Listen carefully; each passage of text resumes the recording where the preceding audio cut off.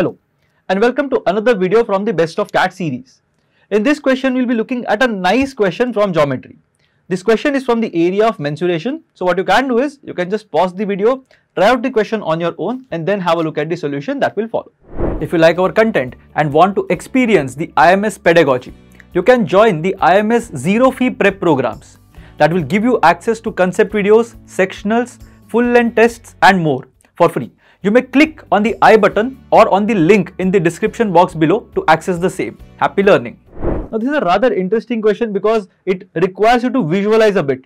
What we have here is a ball of diameter 4 cm, which means that the radius of the ball is 2 cm, and we also have a hollow cylinder that is present, which basically means that if you have a hollow cylinder and you are putting a ball on top of it, some part of the sphere will go inside of the cylinder. And that is basically something that makes this question slightly complicated. It's not a difficult question, but it makes it slightly difficult to visualize. Because in a lot of cases, we know that it will go completely in, or it will be present in such a manner that the diameter or basically the largest part is just on top of the cylinder. So we are used to those kind of scenarios. But this is basically a scenario wherein a cylinder is present, which is hollow in nature, and the sphere is present, which will go slightly inside of the cylinder. So if I just want to represent it through a diagram, what I can do is, I'll just try to put a sphere first. So let's say this is the sphere that we are going to put in the cylinder. And let's say we are talking about this cylinder. So I'm talking about a cross section. Let's say I'm talking about a cross section of a cylinder which looks like this.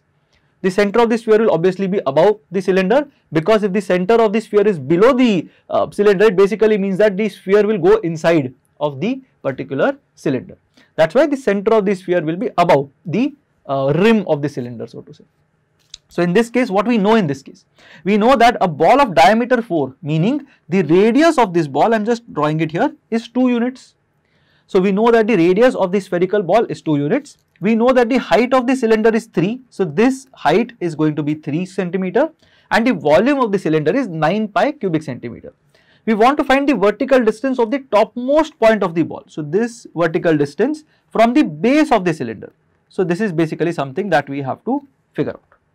So in this case, what we need to do is, we need to use this to figure out what exactly is going to be the radius of the cylinder. From that, we will have to figure out what is this distance, because once we figure that bit out, we are sorted with the question. So what we can do here is, we can just try to figure out what is the volume of the cylinder and how is it related to the radius of the cylinder. So let's say the volume of the cylinder is given by this formula, pi r square h, area of base into height for any prism that exists. So pi r square h is given to be 9 pi. We also know that height of the cylinder is 3. So we can say that pi into r square into 3 will be 9 pi. Pi will get cancelled out, 3 will get cancelled out, we will get r square equals 3. Now this r square is nothing but the radius of the top part of the cylinder as well. So r square is 3, so radius will be equal to root of 3. So I am saying r equals root of 3.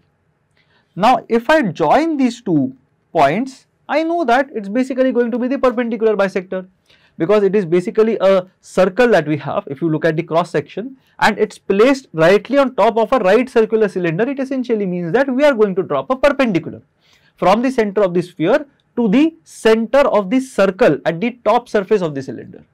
And as we know, if you drop a perpendicular from the center of the circle to a chord, then it also bisects the chord. So in this case, we have dropped a perpendicular, that part is clear. Because we have dropped a perpendicular, we have now formed a right angled triangle with hypotenuse to one of the sides as root 3. So what can we say about the third side? It's fairly straightforward. You can either use 30, 60, 90 if you are good at these things, or you can simply use Pythagoras.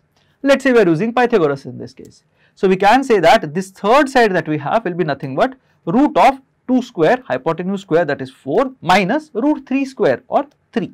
So root 4 minus 3 will be nothing but root of 1 or 1 unit. So I know that this distance is going to be 1 unit. We have to find this entire height. Now this entire height consists of 3 things. One thing is the height of the cylinder itself.